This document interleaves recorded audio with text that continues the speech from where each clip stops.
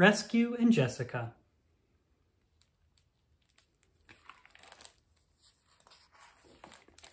Rescue and Jessica by Jessica Kensky and Patrick Downs.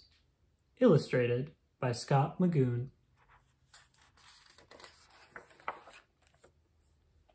On a special farm in the countryside, a pup named Rescue was in training.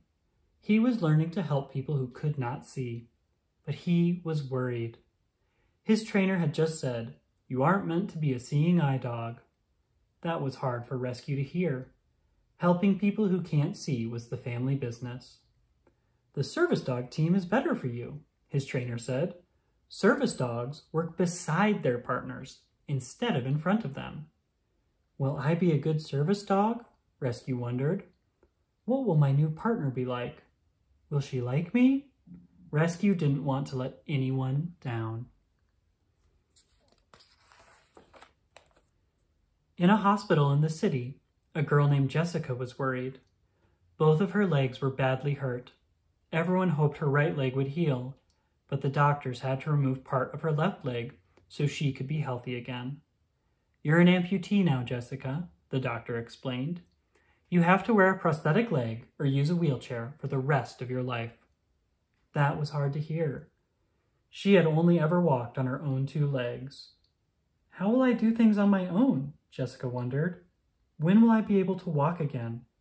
What will my life be like?" Her whole family was worried about her, and she didn't want to let anyone down. Back in the country, Rescue was learning how to be a service dog.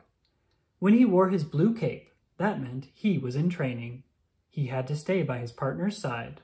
He fetched all kinds of things. He even learned how to open doors. "Rescue, you're a natural," said his trainer.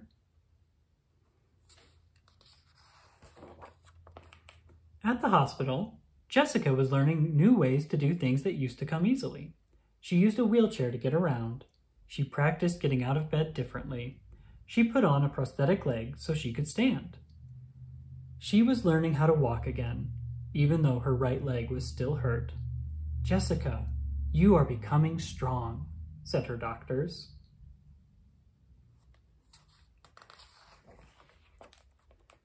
Rescue was proud of all he had accomplished, but he was still worried. He was named in honor of a brave firefighter. He had big shoes to fill. Rescue wanted to help people, just like his namesake.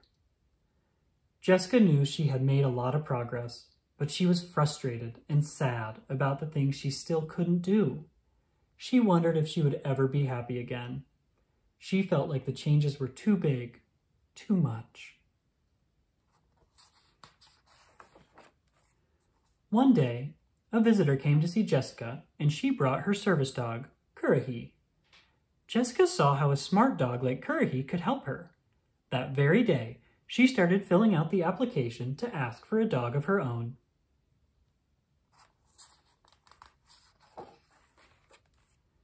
After a while, Jessica got some very exciting news. Rescue got some exciting news too. He also got a new red cape.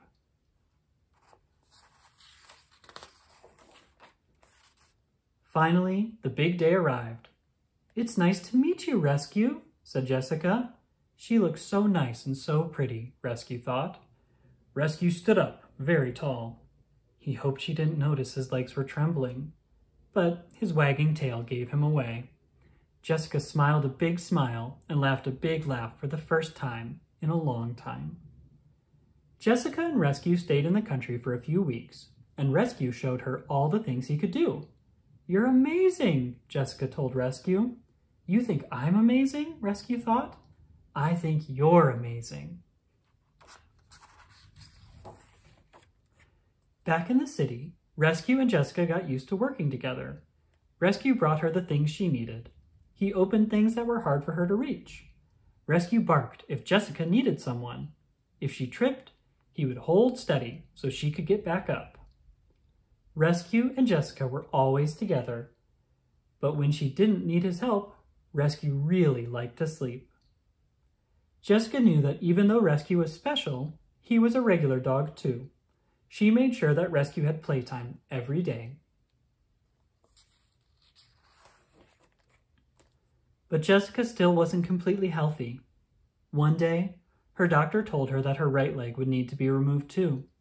She would need to wear 2 prosthetic legs. This didn't get any easier for Jessica to hear. The night after the doctor removed her right leg, Rescue knew just what to do to help Jessica, all on his own.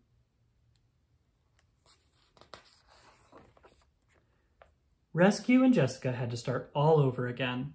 Slowly but surely, they learned how to do all the things they needed to do, together. They did chores together, played together, and snuggled together. For the first time in a long time, Jessica felt happy, and that made Rescue happy too.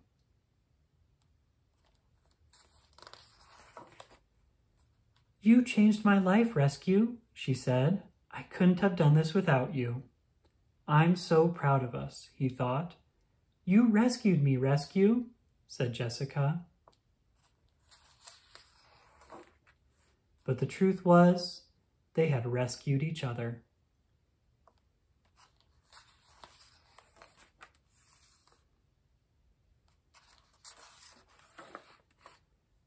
The